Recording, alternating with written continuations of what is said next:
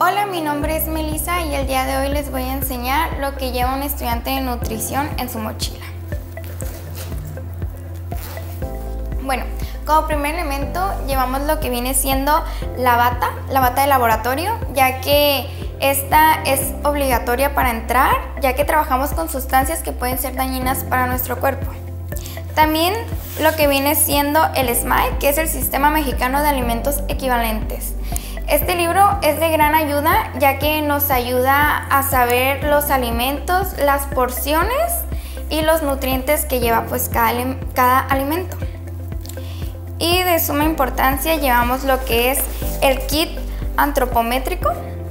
Este viene con sus herramientas, lo que es el plicómetro. El plicómetro lo utilizamos para la medición de grasa subcutánea. El antropómetro lo utilizamos para hacer mediciones, lo que son los diámetros óseos, y lo que viene siendo la cinta antropométrica. La cinta antropométrica la usamos para hacer las mediciones corporales.